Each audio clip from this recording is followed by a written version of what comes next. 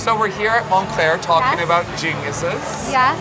Apart from me, Olivia, Yes. who are some of your favorite geniuses in fashion?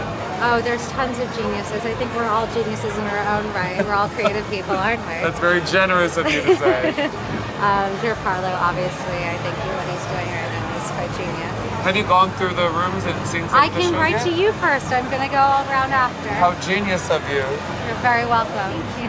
So I have a small gaggle of geniuses here, and I want you to pick out your favorite one and tell me why. Oh, well, I think on the current, well, her most current for our generation is Serena Williams, because she is an incredible athlete and she deserves that. I think when it comes to technology, his ideas and for the car industry, Elon Musk, yes. What his company has created is on the forefront, I think, with cars, and I think that's fantastic.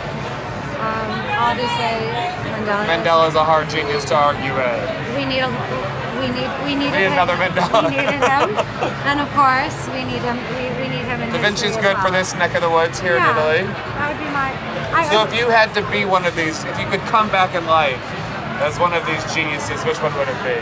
See, I always think that's always an interesting question, because I never think I want to be somebody else. I want to be myself, but take the creativity and what other people have done and learn from that.